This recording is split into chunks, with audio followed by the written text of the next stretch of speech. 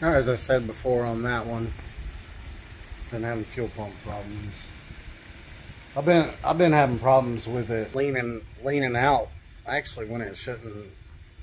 The 60-pound injectors, they actually should have went farther. I know the calculators videos that I showed, I mean, they get you in the ballpark, but usually they're conservative. But then the 80-pound injectors, they should have went farther.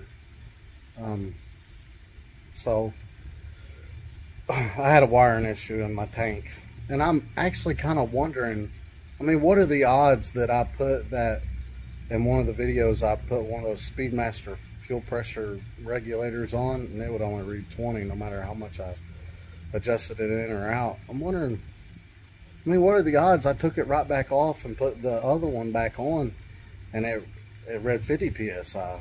I don't know. It's possible that short could have caused that. But let me show you what the stock sending unit looks like. So on the stock sending unit, you got these 14 gauge wires. Well, most of them. This, I don't know what color that is. A gray. No. This gray one, it goes to the power for the fuel pump. This ground is the ground for the fuel pump and the sending unit. And then this purple one is the power for the sending unit. So what they do is they go through this bulkhead connector. And you can take that bulkhead connector off, but you have to take that plastic clip off. Well, first you have to take this off, and this pops off. It comes all the way up and grabs it up here, so you either have to push in on that. You got to take this out first, this orange thing. Then you push in on that, and this will slide off. And then you can take this off, but if you take it off, see, it's kind of made to where it stays on by gouging into that. But you can pry that off, but if you pry it off, you pretty much ruined it. But anyway, the purple wire, see how these are like 14, 16 gauge wires. And then when it comes into the tank, I'm just guessing here, but that's like a 20 gauge wire. These are probably 16 to 18. But anyway, the ground wire first comes down to the sending unit. And it's a little wire. I'd say that one's an 18 gauge. And then it goes from the sending unit to the pump. This is where the pump would have plugged in. This one don't got a pump on it. A long time ago, I was having problems with my sender reading. It always showed maxed out, but there was a ground under the car that was causing that. But that's a different story. But anyway, and then the gray, that's your gray, or I guess that's gray, but it just got dirty up here. But anyway, that's the power for the pump. I'd say that's probably a 16 gauge wire. That's probably a 16 gauge wire too, but 16 to 18, I'd say. But they're 14 up here. I've already cut into one and spliced it. They were 14 on the crimp, on the, you know, the little tool that shaves them off. So you can, yeah, anyway. So I didn't like the way it did this on the ground side, and it had come loose right here, just like there was a short right there. And you know, I knew there was probably something like this causing it, but when it's, look, that one's even loose. Look at that one's even loose. I bet if I took that off there, I'd pour it out, or that might just be the thing moving inside there. I don't know, but anyway, I had a short right there. And I knew I probably had a problem like that. And when they're intermediate like this, it is almost impossible to find them. It's almost impossible.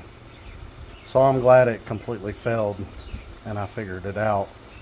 But the pump just quit working. And I just came in here and I used my multimeter and started ohming until I found out where it was, and it was right there on mine. So And I know this looks crude, guys, but it's gonna it'll work. So what I did, you can buy these kits when you buy fuel pumps. Well, this kit with the wires on it. So I ran these wires directly up here to the power and the ground. And then the ground off the sending unit, I kind of merged those together in this one. And then the power for the sending unit right there. And I used some really small zip ties and kind of wedged them up in that hole. So none of the wires are touching the case of the sending unit itself. You know, you don't want that because jarring around, it could eventually cut a hole in it. And then I just put a bunch of the Ultra Permatex up there. I'm going to let it dry for a whole, and I've already did this. And the pump quit again. But it was my fault. I got in here and started ohming stuff out again, and I didn't have no ground. So I use these little solder connectors. They got like solder in the middle of them, right there. And then they hold the wire on each end. Now, you got to make sure you get both wires inside that solder, whatever you want to call it. I did not do that on the ground wire. It's kind of hard to hold those and heat them and keep them from popping out all at the same time. But this one, I did not get all the way up in there, and it kind of backed out on me when I heated it up. So once the ground got a little hot, it broke loose. But now, I think I got it pretty good now.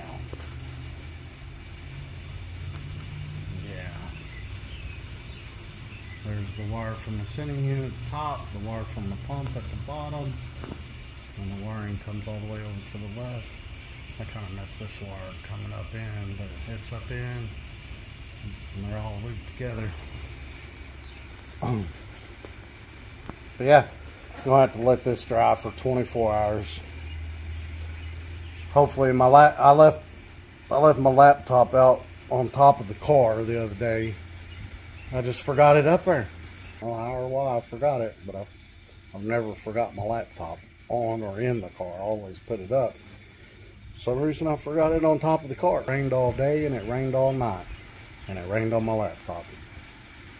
So hopefully my laptop's not ruined, because I had everything in there. I had the tune for this car in there. I had the program for this car in there. I had the tunes for that car in there. The HP tuners, all that I had on there. So hopefully it didn't. But one of my last videos, and I'm going to go back in there and comment on that, I gave y'all some misinformation. So on the blow-off valve on that car, they sent me 2 springs. And on the blow-off valve. When I started, I just put it on there and started the car, and the blow-off valve opened. So I thought they're supposed to open when you're not under boost at idle. Not supposed to open at idle. And yeah, they're supposed to stay shut. You're supposed to get a spring right around a little bit higher than the HG, INHG, a vacuum that you have. So what happens, they stay shut. And then when you get into boost, you got boost pushing on that and helping it stay closed. Then when you let off the gas and the car idles down, or comes down, whoa, that's when you're going to have your most vacuum. Then you're going to have a bunch of boost pressure. So you got the vacuum and a bunch of boost pressure, and it opens up and sprays it all out. And then when it gets back to idle and the regular vacuum at idle, then it shuts again. So I usually research stuff and try to tell you all if I don't know the answer. But this boost stuff, this is new to me. We've already ran nitros. Not very familiar with the boost stuff. So we're just learning this stuff. If I say something wrong, y'all correct me, please. But yeah, I put the blow-off valve on, and I thought they were supposed to open it idle because that one opened it idle. But anyway, I've changed the spring on that one where it don't open it idle now. And actually, both of these cars idle at around, this one idles around actually 8 to 10 INHG, a vacuum. That one idles around 10 to 12. That one's a little bit higher, but it ain't much, only one or two. So we need the 12 to 15 pound springs, so we went ahead and ordered those. But the springs that are in them, Chris's didn't open until about 20, and the big spring they sent me for that one didn't open until about 25. So we ordered the 12 to 15 INHG springs, because the Camaro's got, I don't know, 10 to 12. This one, Trans Am's got, when you first started it up, it was like 8. When it warmed up, it got up to like 10 or 11. But if that ain't right, you guys please correct me. But anyway, hopefully the laptop dries out and starts working, and we'll put that back in. I think now, I was having a problem tuning the 142 pound injector. They kept wanting to read fat at idle, but now that blow off valve shut at idle, it's going to help lean that out. But I did figure that out. That was a little bit of a headache. I had to, because Snake Eater only sends you like 3 bits of information to put in that fuel injection thing on HB tuners, and I found one of the sloppy tunes files online and filled the rest. He was using a PO1 ECM and the and those injectors, and I filled the rest of it in with that. And then I tried it, and it was actually working good. But now that I got that blow off valve closed at idle, that's going to change that, and that might even help make more boost. And maybe it was leaking a little bit, because it should have got more than 8 pounds of boost with that 7 pound spring, but we'll see. But I'm kind of stuck in the water right now on both of these cars. I can't load the tune in neither one of them without that laptop. All right, this is all dry.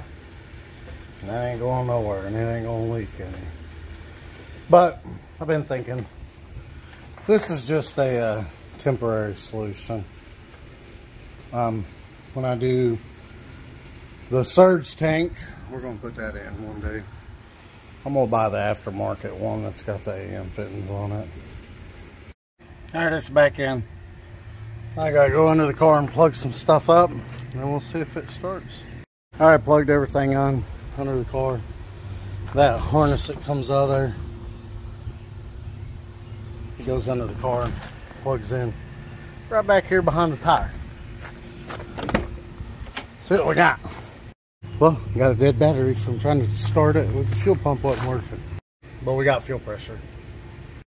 Well, since that's charging, I'm gonna try a different tune now that I've got that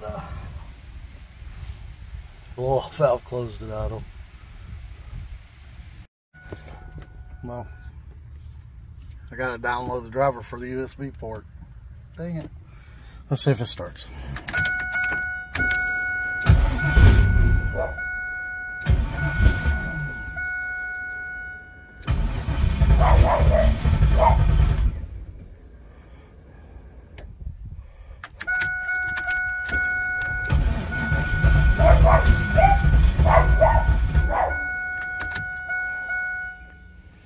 Whatever tune I put in last, it does not like it.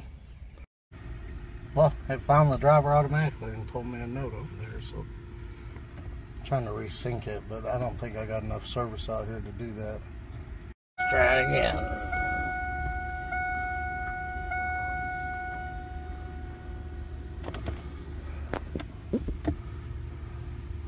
There it goes. Sweet. Let's try this right again.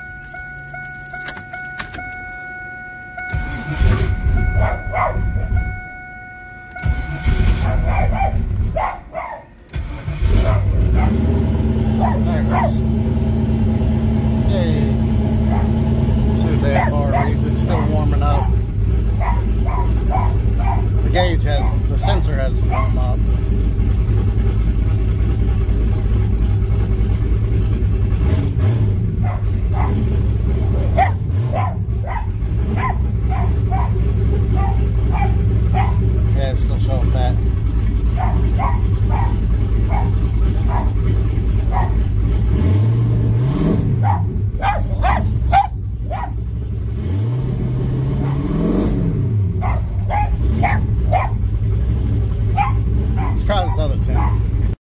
Alright, I tried that other tune because I knew it was fat at idle, but I thought my blow-off valve was coming open at idle. It had too loud of a spring in it. I thought putting a bigger spring in that and closing that would have leaned it out some, but apparently not.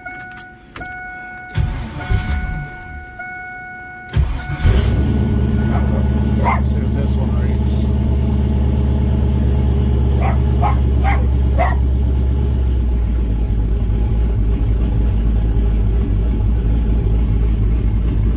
That ain't too bad. Yeah, that's about where you want it right there. Yeah. I don't want to rev off.